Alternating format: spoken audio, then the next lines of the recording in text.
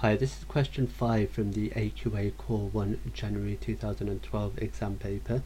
For the first part of this video, I'd like you to have a go at trying the question yourself. So if you'd like to pause the video now and have a go at the question.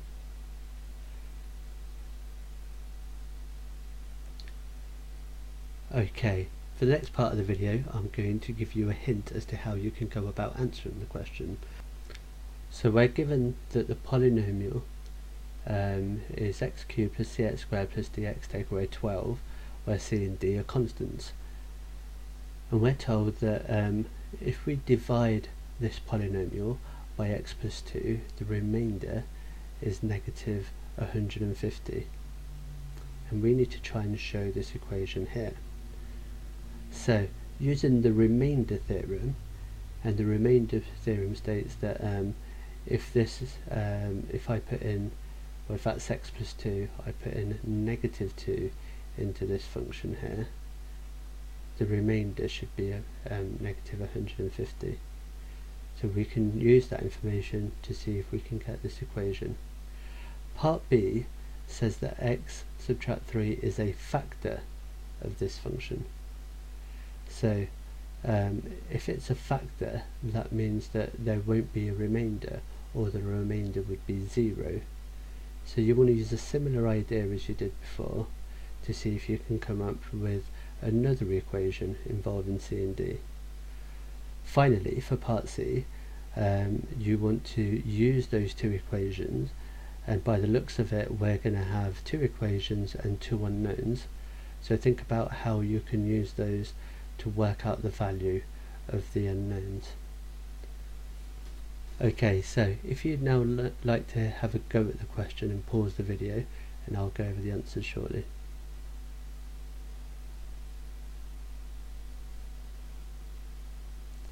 Okay, for part A,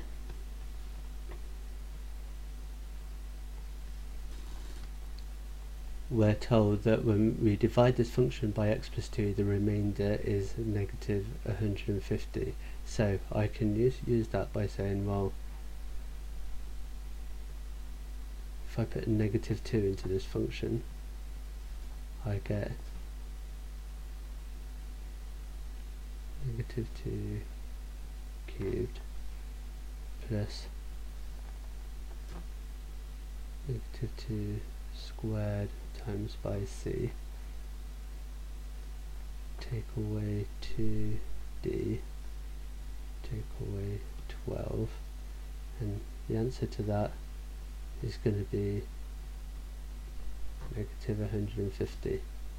So simplifying, we'll have minus 8 plus 4c, take away 2d, take away 12 is equal to minus 150.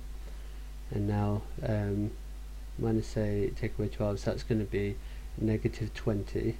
So I'm going to add 20 to both sides. So that's going to be 4c take away 2d is equal to negative 130. And I've just realised I wanted to make that equal to 0, so I'm going to add this 130 to both sides. So that's going to be 4c take away 2d plus 130 equals 0.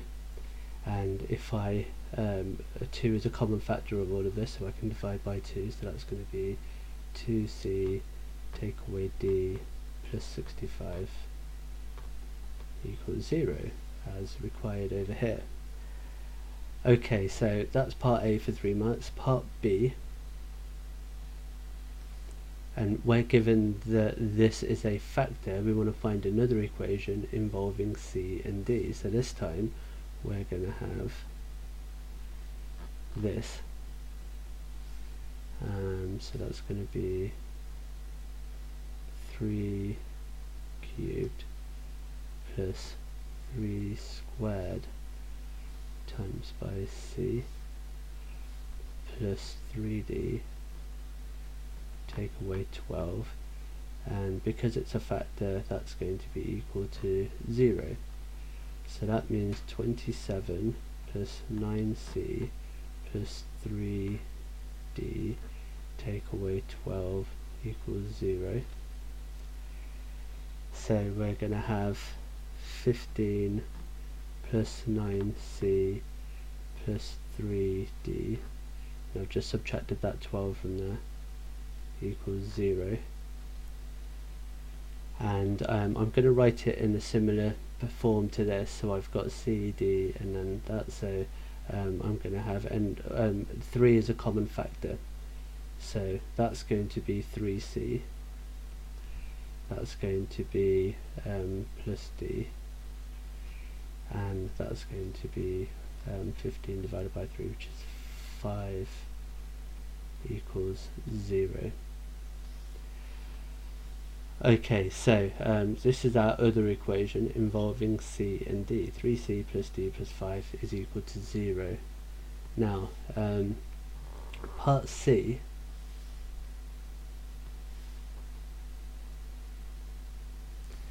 we're told by solving these two equations we need to find the values of c and d. So I'm just going to write down the equations again, just so we can see clearly what's going on. So we've got 2c take away d plus 65 is equal to 0, and I'm going to have 3c plus d plus 5 equals 0. So what we're going to do is we're going to solve these equations simultaneously. So I'm going to aim to eliminate the d's, so actually by adding these equations together, 2c and 3c is going to give me 5c, and negative d plus d will cancel each other out. 65 plus 5 is going to give me 70, so I've got 5c plus 70 is equal to 0, which means 5c is going to be equal to negative 70, so c is going to be equal to negative 14.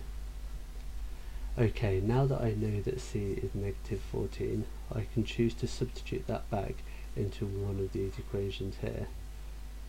So I'm going to substitute it into this top equation, so that's going to be negative 28 take away d plus 65 equals 0, and I'm going to add d to both sides, and I'm going to simplify this here, so that's going to be d is equal to, and that's going to be 37.